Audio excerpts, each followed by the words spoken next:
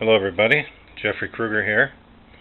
What you're looking at is a solid mass here that's been properly heat treated, ground and lapped, and graduated.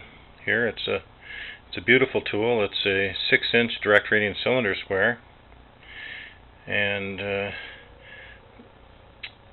surface that you see right here on the top, this cylinder can be flipped around 180 degrees and put in contact with this. Right now it's on a grade A inspection grade granite surface plate, and this surface here flipped around up against the granite plate, this cylinder would be perfectly square as a square reference all the way around the whole cylinder.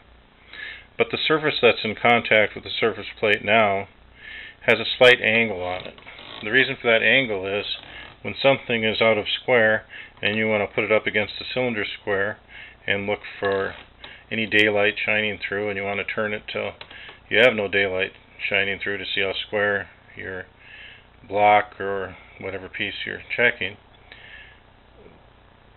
you have it's going to be out of square one way or the other. So how this works is you have the zero reference here, as you can see, with the dotted line coming down just like this.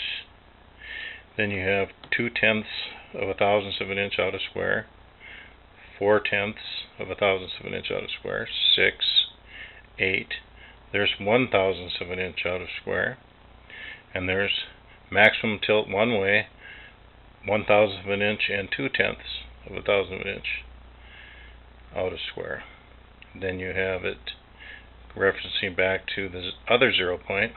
There's your 1, your 8, your 6, your 4, 2, and then your 0, your second reference point of squareness.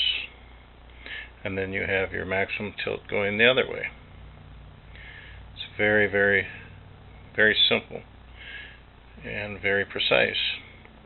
This was made to eliminate the possibility of any errors, such as if you use the procedure with a parallel bar and an indicator against another reference.